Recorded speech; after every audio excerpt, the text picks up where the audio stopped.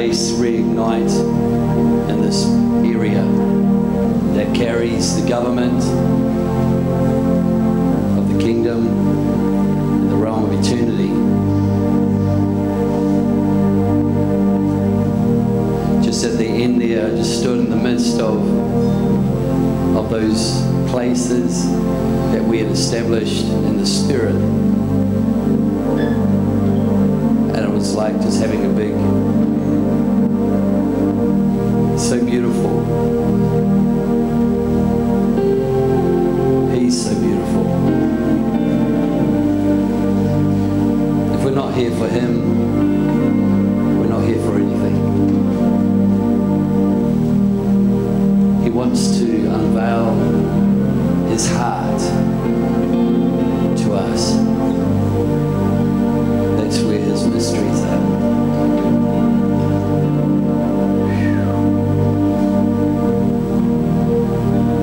He said of David, he's a man after my own heart.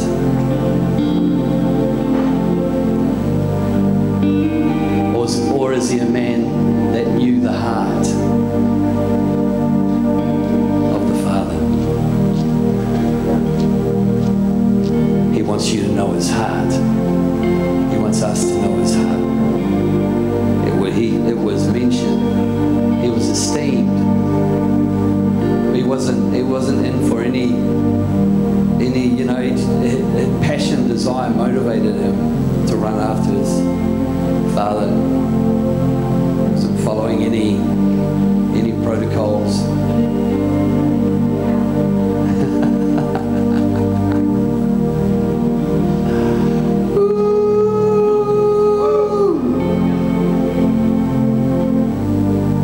We won't get there by learning a program. We won't get there by learning another way, maybe. Like, it sounds pretty, but it's your heart, it's your desire, it's your longing for Him, to not be satisfied with anything less than the fullness of who He is. And we understand, you know, and we quote it, Lord is in us, the hope of glory. But it's not about just Him being in us. It's about us being in Him. He draws near to us. We draw near to Him. It's a relationship. What sort of relationship do we have? Do we have a one-sided relationship where it's based on our need? Because a lot of us, you know, we love Him, we desire Him, but yet we're 90% on our needs instead of 99% on just loving Him and being in His presence and seeking His face for who He is. And that's where He wants to bring us to. That we grow dim. We don't exist. Our needs don't exist. We find Him, the fullness of life, manifested not just in heaven but in the earth. The fullness of Him running through our blood, our body, carrying eternity, bringing a whole other realm into the earth. This is who we are as the Kahal, the Ecclesia, the body of Christ, the sons of God, the priests, the kings of all creation, bringing in, ushering in that domain and that dimension, that realm of eternity by the law of the Spirit of life. We don't live according to the laws of the earth or of the world. We are to live according to the law of eternity. And the law of of eternity is the law of the Spirit of life.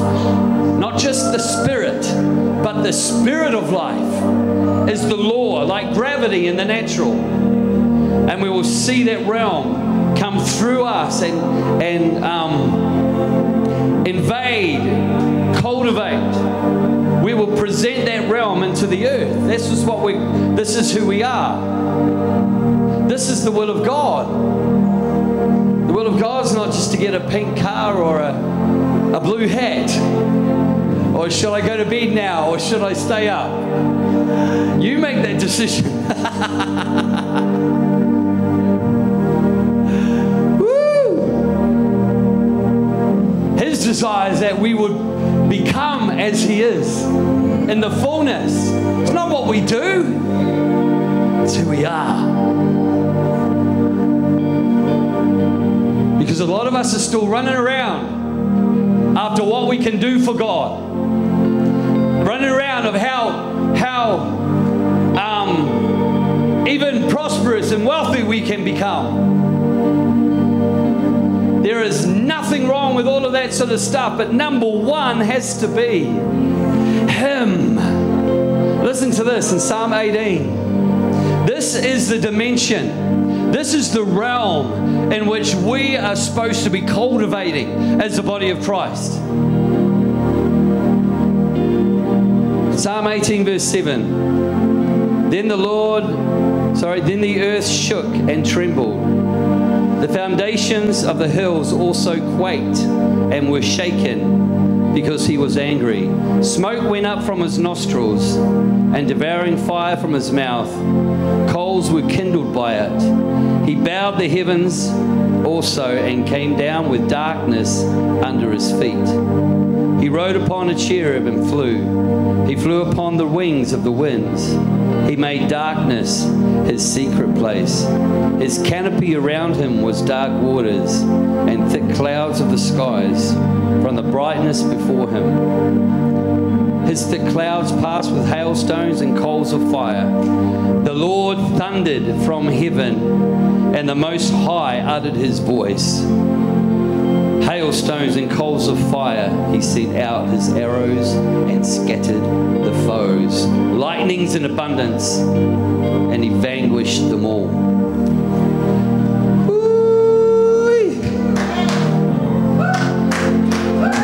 There is a dimension, there is a place that we are supposed to live in. A lot of us are on the outside because what it takes to come in is laying down our life, being a living sacrifice, offering up the aroma of our worship until the thunder and the raging fire starts to roll all over us, and the spirit of the fear of the Lord we go through until we go through the dark. Was it the thick clouds and dark waters of that canopy to then meet Him? The scripture here wasn't about just going to heaven, but it was about Him coming into the earth. It was Mount Sinai when the Lord met Moses, and Moses went in, and all Israel was like, no, no, no, you go up there, you go up there. Because they freaked out at the sound of the voice of the Lord. Was there any moment this morning that you freaked out, that you didn't understand what was taking place in the sound of the thunder and the lightnings and the flashes of fire that were shooting, and then the winds that came to literally change the substance of your waters to come into Him, recreating anew,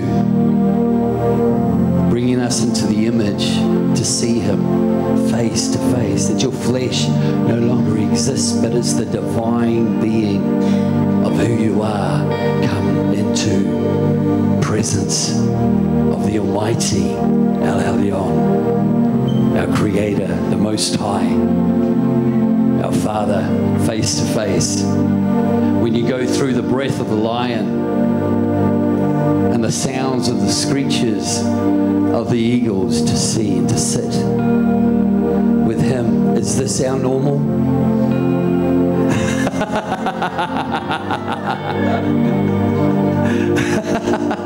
It's supposed to be our normal. And the turbulence on the way.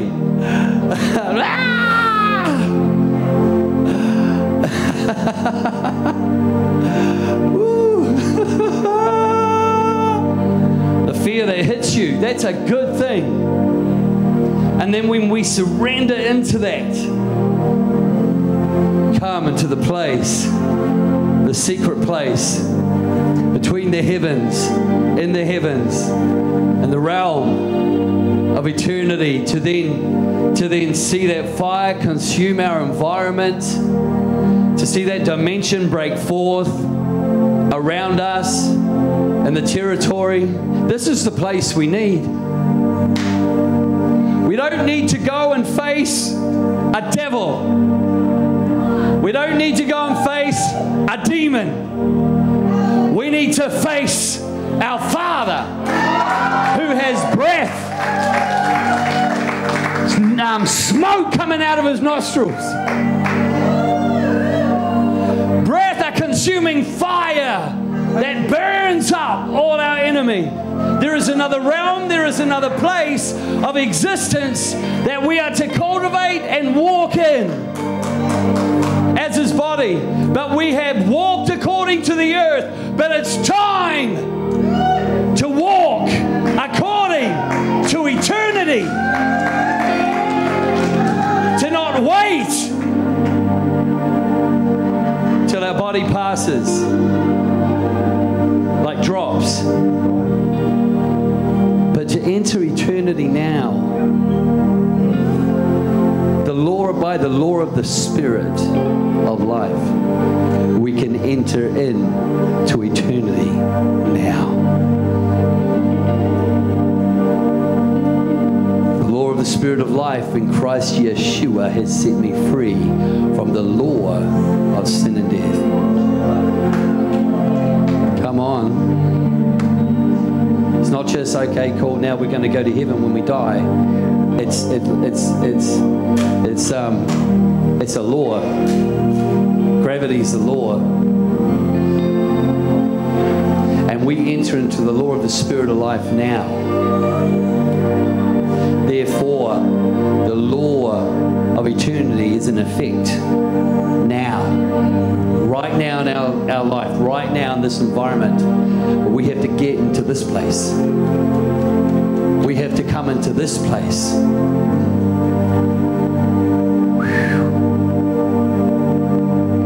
We had to shift our attention into what man can give us, into the face of the Father. Or shift our attention from what devil is trying to stop us into the face of the Father. That's the best way to burn those things up.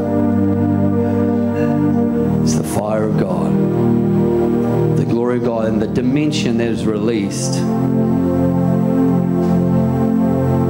is the blessing of the Lord. The blessing of the Lord is not something that I work with my own hand. The blessing of the Lord is like Abraham. When he got offered to take the spoils and he said no, lest they say you got rich out of your own hand.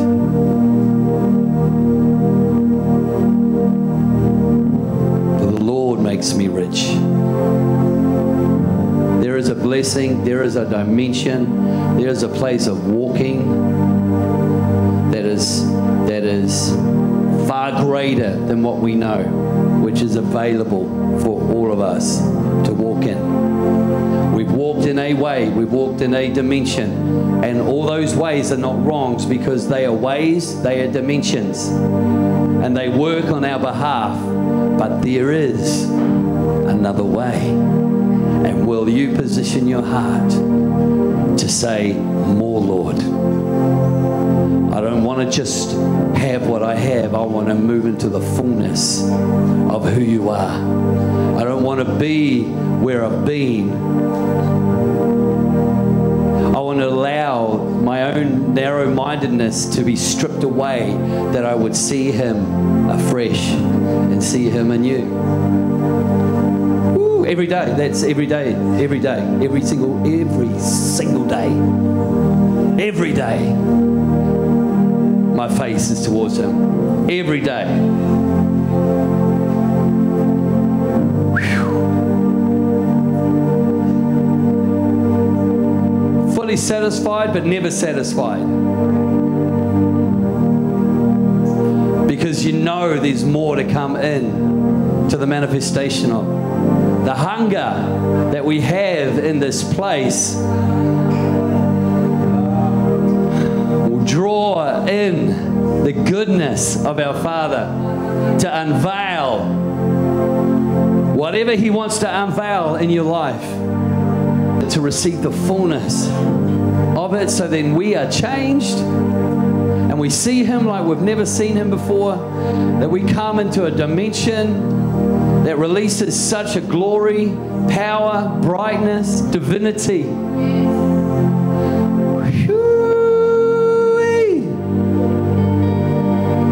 That realm of eternity. The fire, it says here, will consume. The fire goes before Him and consumes the enemy. Sin in our body, sickness and disease.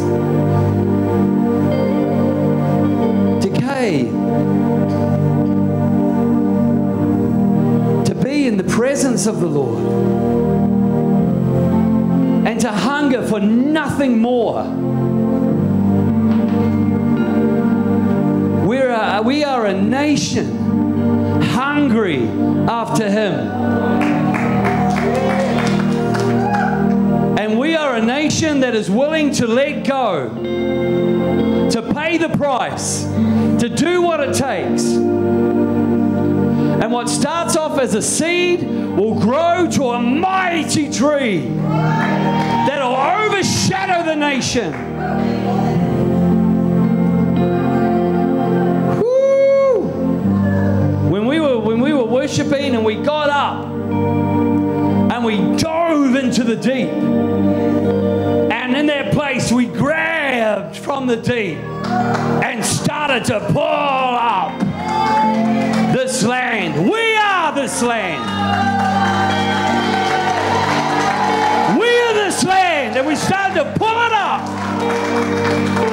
and move it forward in the glory of who He is. This is why we're here. To move it into a place that it's never been. There is no looking back anymore. There is looking straight ahead into Him and being taken by His Spirit and the sound of His voice that will break open inside of us, that we will pay the price to resonate with Him, to let the sound of that dominion, sound of creation, the creative life force of our Father as sons of God. You are the sound that needs to crack open. You are the voice. Come on. When we declare, this is your land. It's your land. It's not the devil's land. It's the sons of God's land. And there is a voice and a sound of dominion that the Father is breaking open outside of you to take that place. Take it. Take it.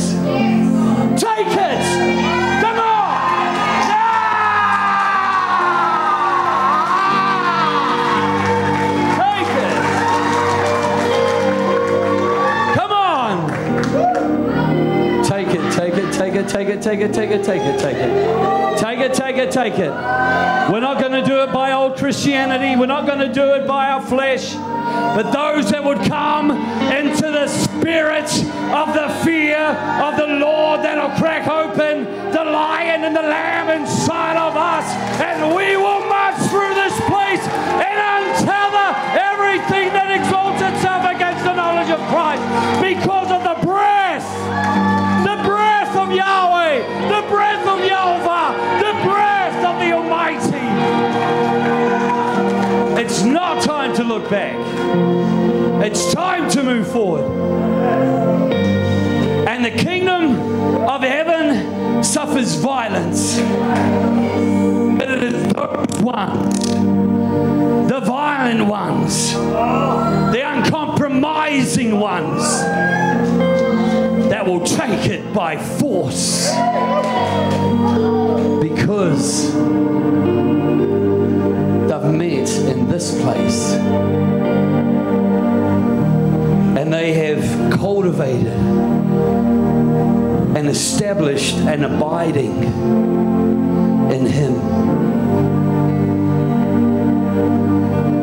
That's what it means by not by might nor by power, but by His Spirit. It's because you have established an abiding, which causes a wall of fire around you that wherever it goes, it just consumes. And the territory and the dimension and the realm, eternity, nothing can be in that place except goodness, glory, power, and dimension of the Father sweeping wherever we go. The abiding place. That's what I meant when Yeshua said, those that abide in me, I abide in you. The dwelling place.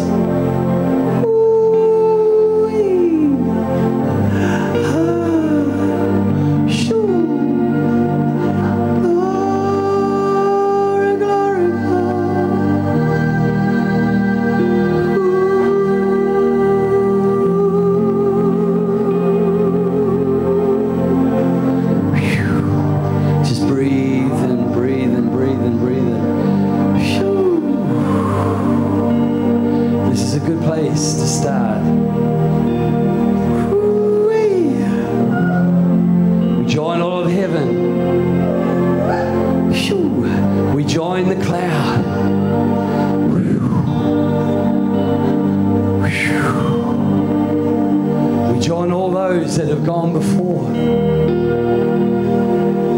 and we stand with you and the Father and the Son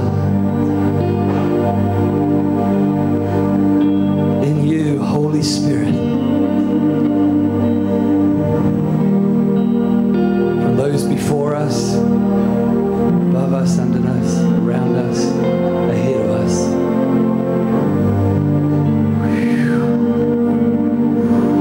Let that wait just for a bit longer.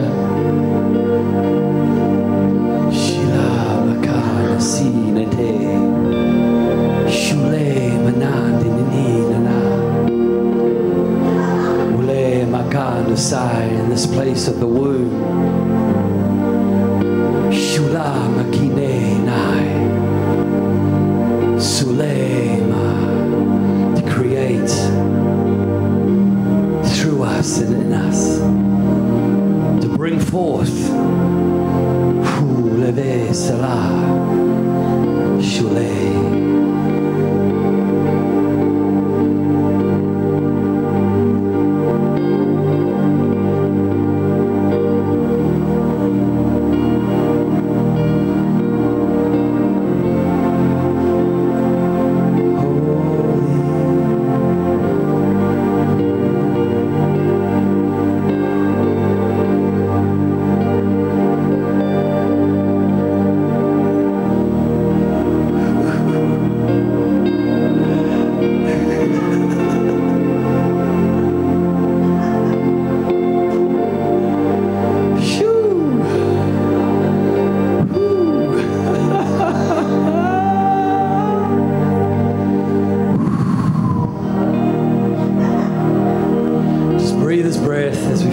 up.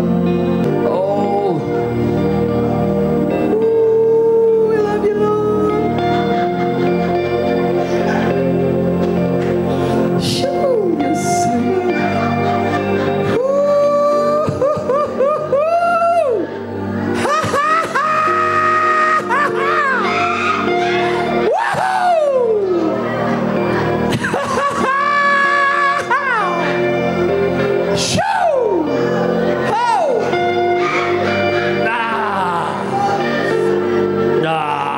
Just enjoy him. Just enjoy him. Just woo!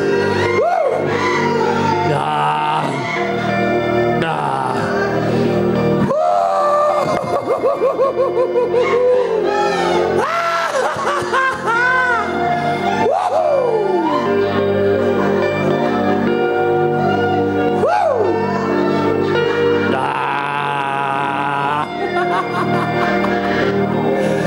Sugar, sugar, sugar, sugar, sugar, sugar, sugar.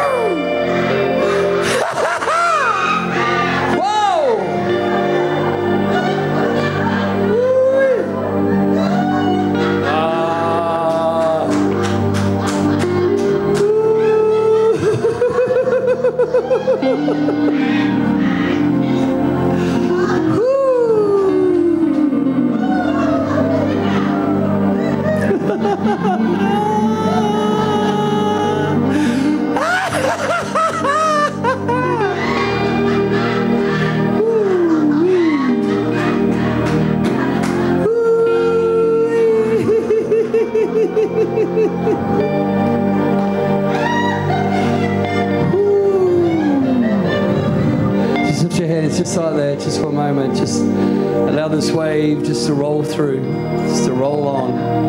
Let the joy of the Lord, His goodness, just rest on you right now. Hallelujah. Hallelujah. Come on. Woohoo! Shila Makanda. Leveti Shala Mama. We say what we're doing is we're saying, yes, Lord, whatever done to the move and to the waves of your freedom, of your spirit, to lay hold of everything